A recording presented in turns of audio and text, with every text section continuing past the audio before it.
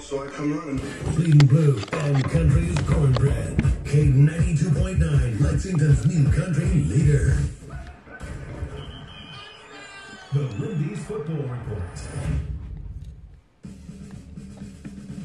This is the Lindy's Football Report with Graham Dunn, Michael Butler, and Lynn Scarborough. College football in-depth and complete in 30 minutes.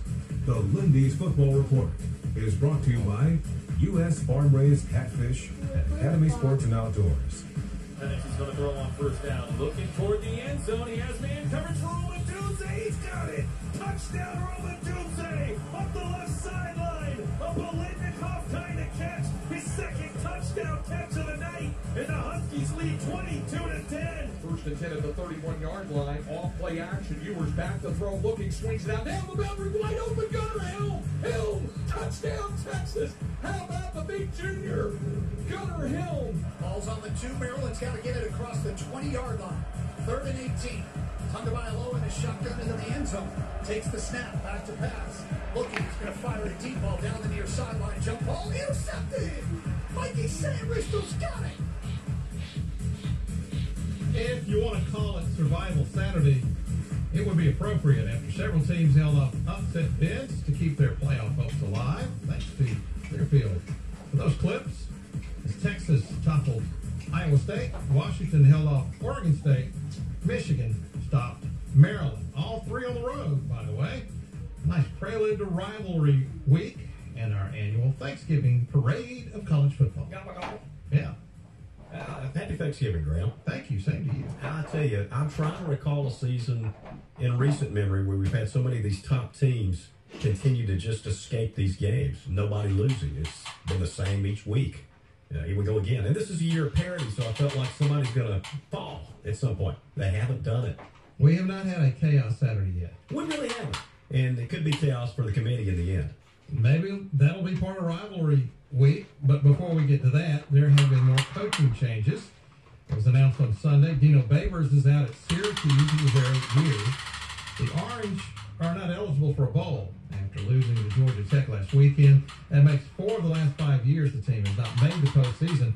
But one coach apparently will be retained. According to several reports, Arkansas Athletic Director Hunter Yurchek told players and staff members that Sam Pittman will be retained as the Hawks coach for another year. This came after reports had surfaced last week that he was on his way out. They would like Sam Pittman. You know why? Because he likes Stevie Nicks. Remember that? That's right. He said that many days sometimes. He's a nice guy, and he's had a tough year, but let's go back to where he got there. They were awful. They had lost 19 straight SEC games. He's turned it around a little bit. Had a 9-win season. They had another bowl game last year. This year is the mulligan. I think it's worth another shot for him. As for Babers, he's been around for quite a while now. And he had a high point about 5 years ago when they went to the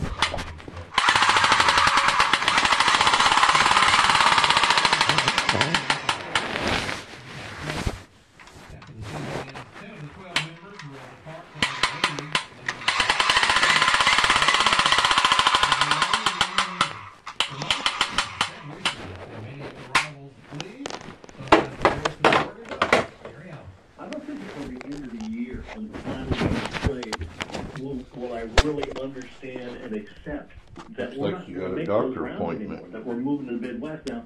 We've been there before. St. Played at Joseph's Michigan, Health, played at Kurt Ohio has State, an appointment with St. Illinois, Joseph's Wisconsin. Medical So Group we've primary been in the care on Midwest, but not on a regular basis. 330, located at Fountain Court Suite. I'm a traditionalist. I wish things would kind of stay the same.